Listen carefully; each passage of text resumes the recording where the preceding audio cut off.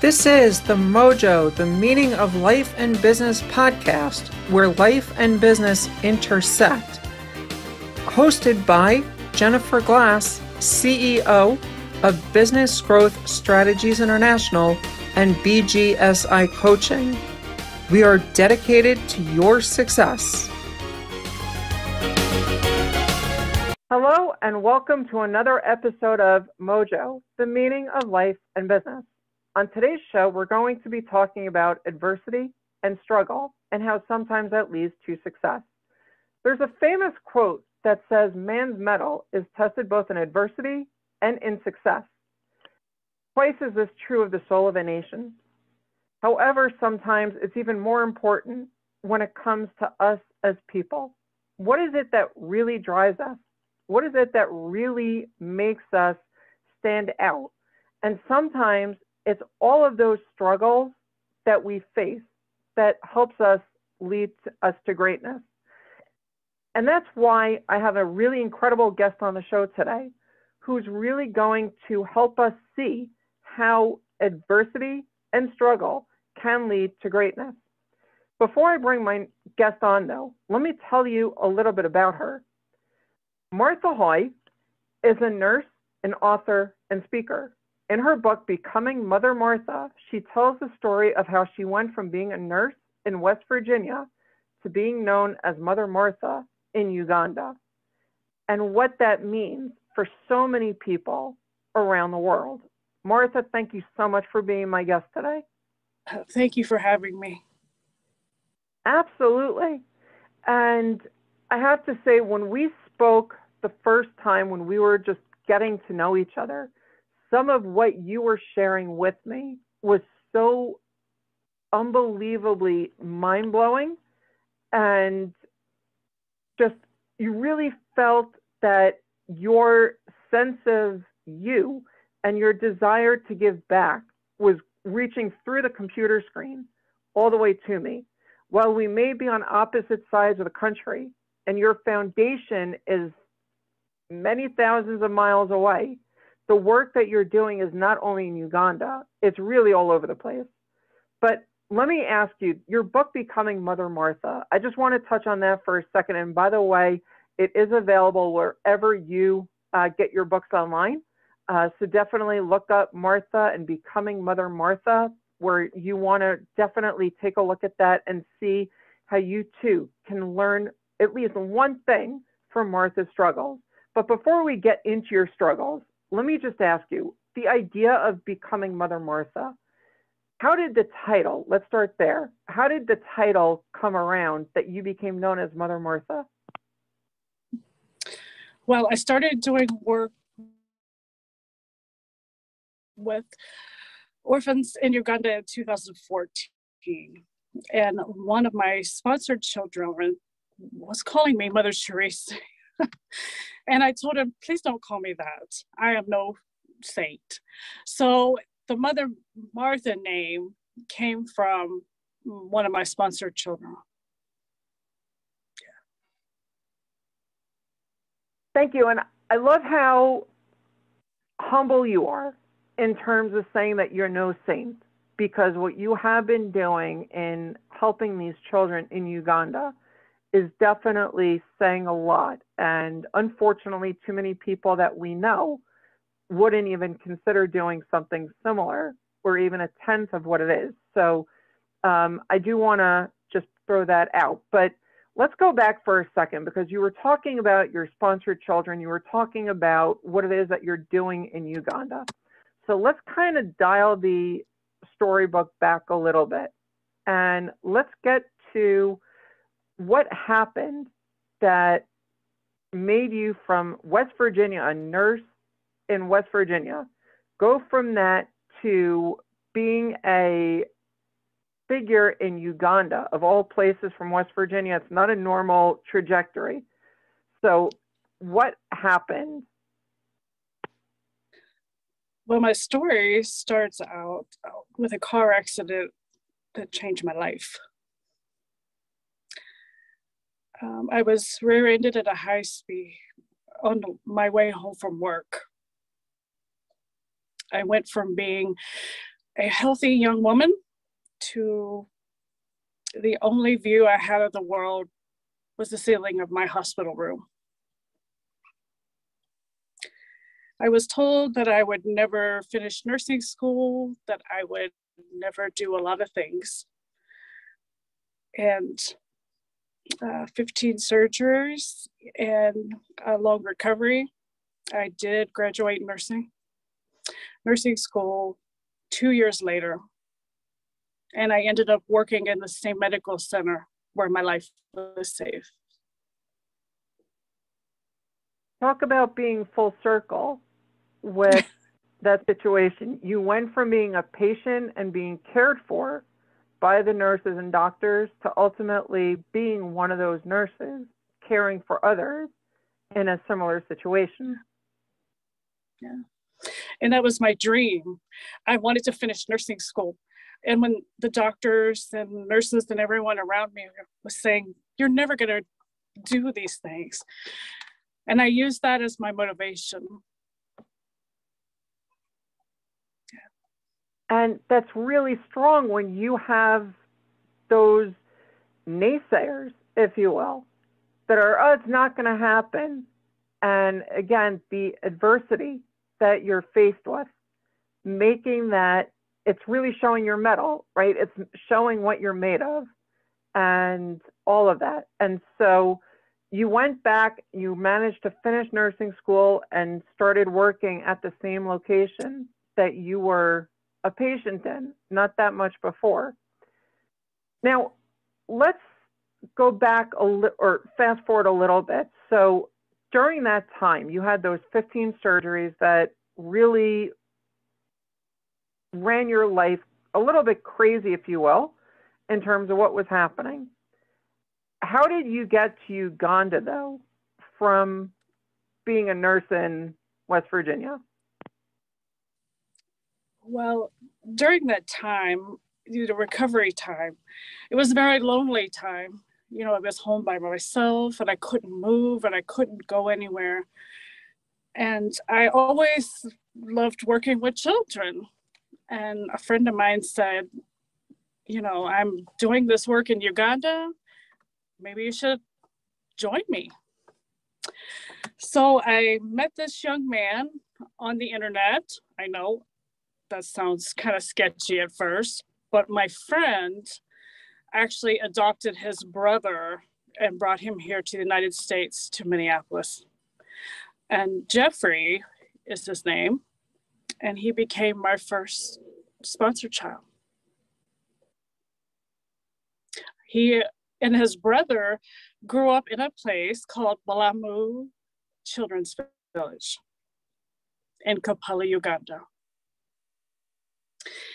And from that connection and friendship, it just blossomed, because I was in a time in my life where I was, you know, afraid and alone and going through all these surgeries, and he had lost his parents. So he was in the orphanage going through a lot of things.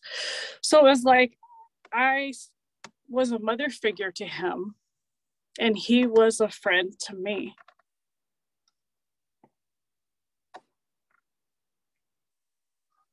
And so you formed that relationship with Jeffrey, and eventually you became you started sponsoring many more children after that, right? Yes.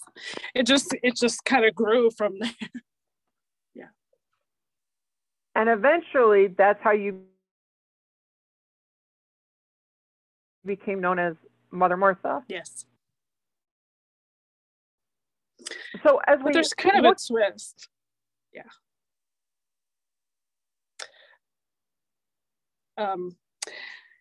A few years after that,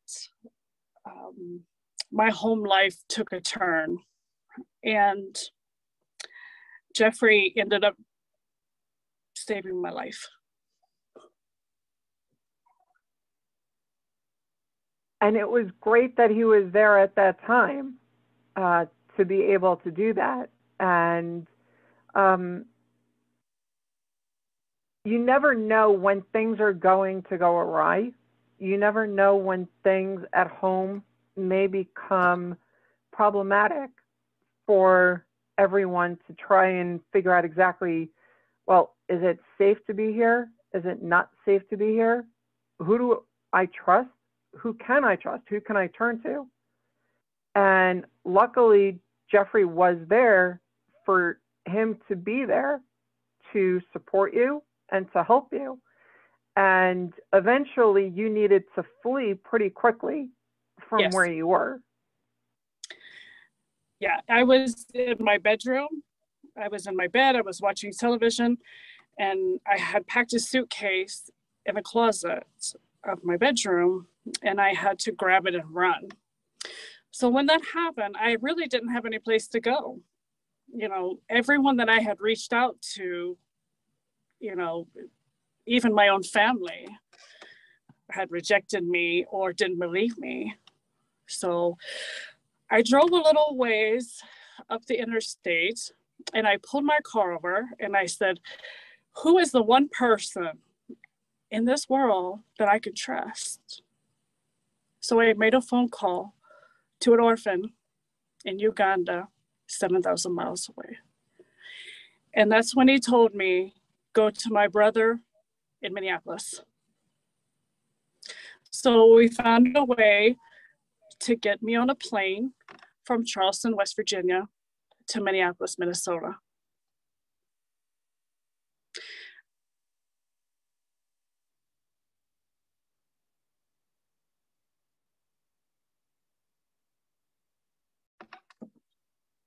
So during this time when you called Jeffrey and you got on the plane out to Minnesota, there was a lot going on in your mind, I'm sure. What am I doing? You mentioned that your family turned against you for the most part, not believing you. You mentioned that there was so much going on that you really needed to get out. So the question that I have is, if you were looking at things, trying to figure really out, all right, I got to get to Minnesota, and Jeffrey's brother managed to get you there. In your mind, at that time when you were going out to Minnesota, I would imagine that survival was the most important thing on your mind, right? Yes. You know, it was, of course, it was scary. I was going to some place that I had never been to stay with people that I didn't know. I knew Jeffrey, but I had never met his brother. But when you have no other choice, when turning back is not an option, you move forward. When I got on the plane that day, I describe it as a feeling of freedom.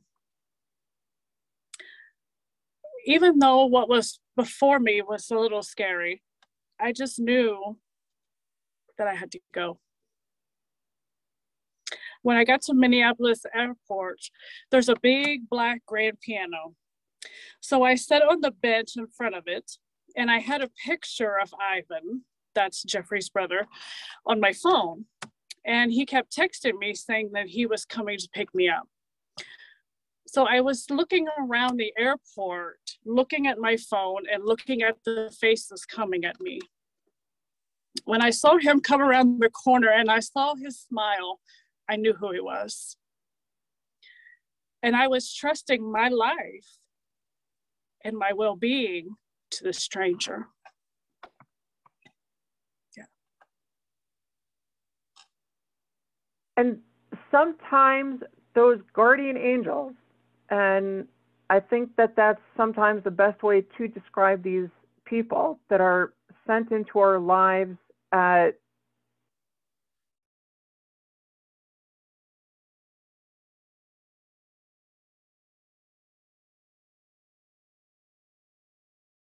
sometimes those we need to, and the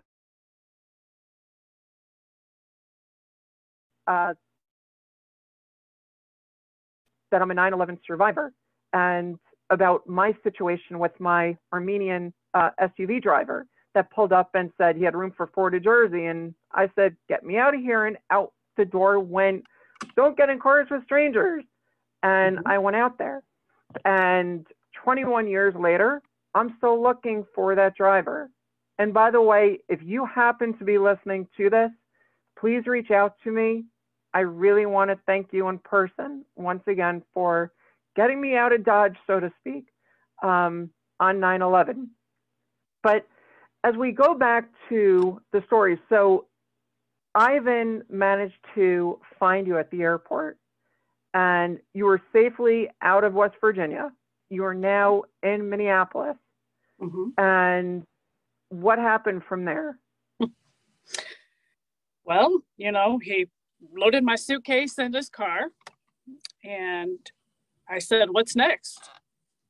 I've never been there. I didn't know where we were going. And he said something a little deeper than I thought he would answer. He said, Martha, now we live. He said, now you can truly live. And that stuck with me. At that moment, I realized how I had been held down by circumstances. And I had never truly lived or forgotten how to truly live. So I spent 4 months in Minneapolis with Ivan and his roommate, Joe. After that summer, my divorce went through and it was safe for me to leave. And I am so grateful to these young men. I really don't think I would be alive today without them. These 2 strangers that I had never seen, I didn't realize how important they would be in my life at that moment. So after 4 months, I still just had this suitcase. So a friend of mine had moved to Las Vegas and she said, Martha, come to Las Vegas. What a better place to restart your life as a single woman. So that's what I did. I packed up that suitcase and flew into Las Vegas to live with my friend. And Vegas is where I restarted my life. So I want to ask you, you said that Ivan said, now you live. Yes. And you decided to pick up and go out to Vegas and restart to live. Yes. The question I have for you is, what does that word live mean? Well, for me, I didn't know who I was. I got to Vegas and I'm like, when you've been in a situation where you're under abuse, people tell you who you are, even where you could put your personal items. I didn't know anything about myself. So I call it like a journey of self-discovery. I sort of here, and what happened next was my becoming stage. I was discovering who I am, what I like, how I like to dress, what I like to eat. Pizza and Coca-Cola, everybody knows that's my thing. So after I was here in Vegas for a while, I decided that my passion was to definitely give back to these children. I'd already started that in 2014, but my passion had grown. And then I decided that I was going to live. So I made a list. You could call it a bucket list, whatever you wanted. And that I always wanted to do or see. And at the end of that list, I wrote, hug Jeffrey. Because he was in Uganda. And because of him, I'm still here. So after a few months, I packed up that suitcase. that suitcase and I have been on quite a journey together. So I left from Las Vegas and I went from there and I had pizza in New York, best pizza on the planet. So I went to Paris, France. I went to Milan, Italy. I traveled the Middle East and my end destination was Uganda.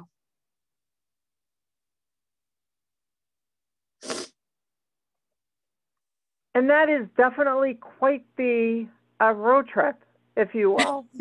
I mean, New York pizza, definitely, you know, I'm in the New York area. New York definitely has some great pizza. Paris with the bread and the cheese and the wine. Italy with the wine, pizza too. And eventually ending up in Uganda. And tell me more about the time that you spent in Uganda. Well, I went to Uganda, as I said, to hug Jeffrey for what he had done for me. But I had also went to see the students at his organization, because he started an organization there in Uganda called Amica Foundation Africa. And what this organization does is it helps the orphans when they come out of the orphanage to get job skills. So I wanted to see Jeffrey and I wanted to see the students at this organization. Because from my story, 2 charitable organizations were formed. So I got there and Jeffrey was waiting for me at the airport. It was a very emotional meeting. You know, lots of hugs and I didn't want to let go of him. I saw the shores of Lake Victoria for the first time. And it stole my heart at first sight. Winston Churchill called it the Pearl of Africa, and I agree. And I hired a driver named Sam, who is now a part of my family. And he took me to the organization to meet the students.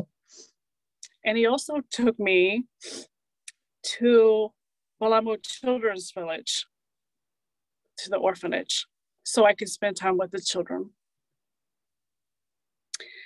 It was emotional and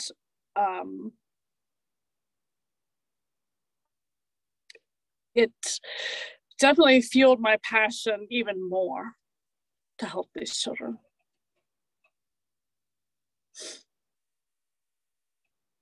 And that's definitely incredible. And you mentioned that 2 charitable organizations or foundations were formed during that trip.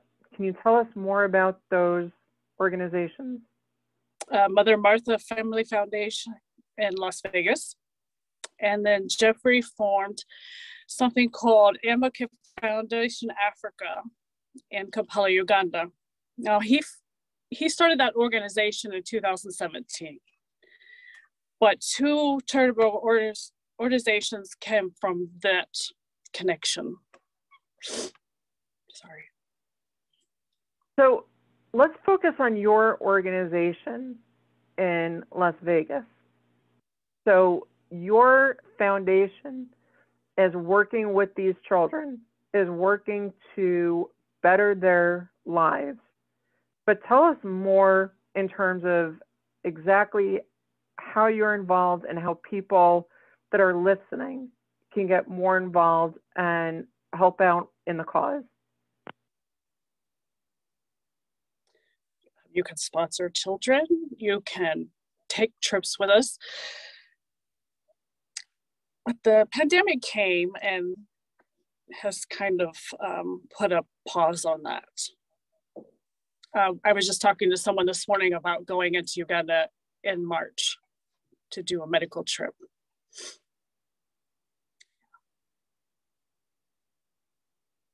And COVID definitely ran amok so many different programs and organizations. But eventually, though, you know that you're going to be going back. You just said in March, you were saying that you intend on going back for a medical mission. which is incredible because there's a lot that needs to be done, and many people, especially in the smaller villages, you have to wait for the doctor to come because there's no way for them to get to the doctor. And it's great that at least you're going and getting that done. And if you are listening and you are interested in sponsoring a child, you definitely want to be reaching out to Martha so that you can get more information on doing that. So Martha, before we jump on, would you mind just letting people know how they can get more information? You can go on my social media pages, or you can go on my website at mothermarthafamilyfoundation.org. Thank you. And again, that's mothermarthafamilyfoundation.org, and we'll include that in the notes of the show. And again, Becoming Mother Martha is, again, the name of the book that Martha wrote. So Martha, let me ask you another question. And when you and I were talking last time, you mentioned a really interesting gentleman that you had an interesting time with. Well, that could be a couple. If we look at the princes out there, are you able to share anything about that? In my book, I go into detail with that. But I actually meet two. One gentleman's name is Prince Wallagambi, and I toured the palace that his grandfather built. His name was Edward Mutisa, and he was the first president of Uganda and the king of the Buganda. I actually dedicated Becoming Mother Martha to him, King Edward Mutisa, because his story was very similar to mine. He was exiled from his home and had to run for his life.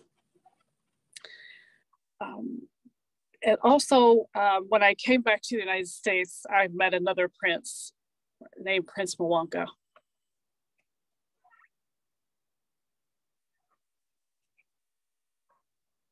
You gotta love how you got to meet two princes. And for any of the women out there, when you were growing up and imagining that you were one day going to grow up and be a princess and be with that prince, and here Martha's out there with two princes. So, take that. All of us having our fairy tale ideas just totally go up, poof. But it's really interesting, though, that you did that. And I love the dedication that you dedicated the book, because his life mirrored that of yours, having to flee pretty quickly and start over all new. And so let me ask you this now. You've got many years ahead of you, many incredible adventures that are still yet to come. Some are based on the steps that you've already taken. You mentioned the medical mission that you intend on taking in a few months. What else are you hoping to do if there's that bucket list item still remaining? There's a few. I want to build a medical center in a school for the children at the orphanage. And I want to meet the Pope. I want to go to the Vatican and meet the Pope. And I want to meet Jim Carrey. So it kind of sounds like a joke, right? The Pope and Jim Carrey walk into a bar. I don't know. Yeah. So that's what's in the future. We want to build a medical center and a school. And so if there's anyone from the Curia that is listening, definitely reach out to Martha. And if Jim Carrey's folks are listening, same thing. But in all seriousness, though, as we look at the medical facility and the school, that is definitely going to be a very worthwhile endeavor. And something that people can get behind in terms of being there to help you as you figure out that next step and going there. And one of the things that you might even be able to do is a lot of people and different organizations are looking to have major impacts in Africa. We know that the African continent was a favorite charitable cause by the British royal family. And there's a lot of those causes that are still related, and especially because, and you know, I think this is completely out of left field to Princes William and Harry, but because they're orphans as well, something that they may get behind in that regard. We know that Diana loved the African continent. They have gone there multiple times themselves with their families and really trying to make a difference. And so that may be an interesting way that we can look at in terms of trying to get to helping you recognize and realize the school and the medical facility that can be there. But as you look ahead, if you were to say, look out 10 years from now, a lot of the world has changed. A lot of the world probably hasn't. Where would you like things to be, though, if you had your magic wand that can make things right in 10 years?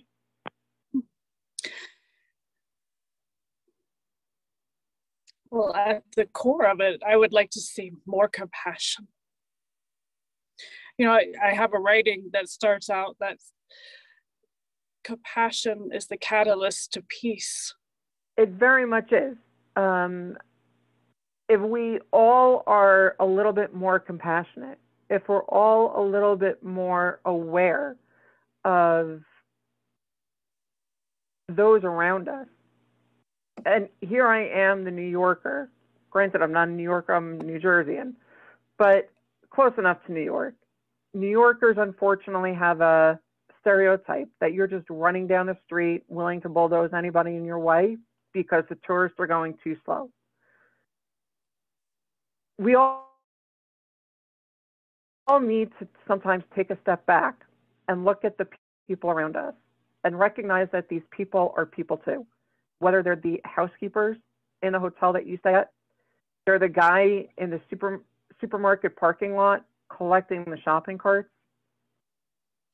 they're the garbage man driving around picking up your trash, or any other person that is around doing something that is traditionally seen as an invisible person.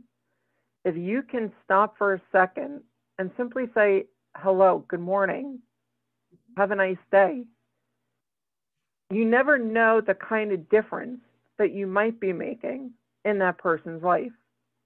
I've said this many times. It doesn't hurt you to be nice. There's absolutely nothing wrong with being nice. And if the world had more people that take that moment just to recognize another human being, I think we would have fewer suicide attempts as well. Too many people feel they're invisible, that the world won't even recognize if they're gone or not. When you can take that step and you can say, good morning, you can say, have a nice day. You're not just saying, have a nice day. You're saying, I see you. You are appreciated. You are valued. And you're not invisible. And that's what's really important. I think, Martha, what you're doing and what you're trying to do is really bringing that a step further. I think what you're trying to do is help us see more of what's out there, help us see more of what can we do to be making that difference? What can we do to help those who are maybe less fortunate than us, right? Here in the United States, we're the land of plenty for many people. Uganda is not known for the same thing. There are many people at home here too that are suffering, and that's not to say that they're not worthy of our support as well. There are so many organizations out there that you can possibly be supporting. But Martha, if you were looking out, compassion is huge, and I completely agree with you. If you can change one thing and you can start showing people how to be more compassionate, is there anything that you would say just to start with? Well, I don't think that you don't have to start with anything big. You don't have to build a medical center or help children in Uganda. You know, like you said, just be nice to the person in the grocery store. How are you today? Oh, you look nice today.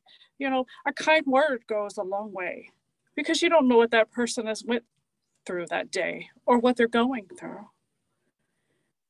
Yeah.